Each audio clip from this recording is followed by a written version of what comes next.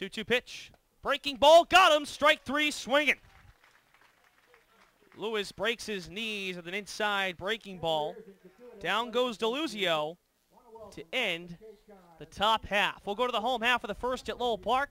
A 1-0 lead for Hyannis early on. Texas A&M, first pitch on the way from Ciano, laced up the center. On his horse, the center fielder Cervantes dives and makes a great play. The 2-2. Fastball to the right side, in, base hit. Melly skips his way home and scores. A 2 RBI base hit, or 2-out RBI base hit for Ben DeLuzio. 3-0 Hyannis. Shifted well to the left, out in center field. First pitch swinging, Cervantes hits it high. 2-2.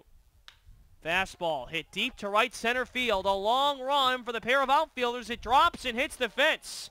Hendricks rounds third. He trots in and tags home. Fisher throws up both hands.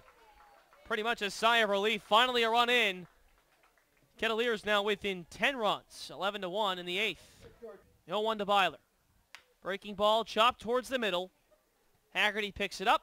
Flips to Britton.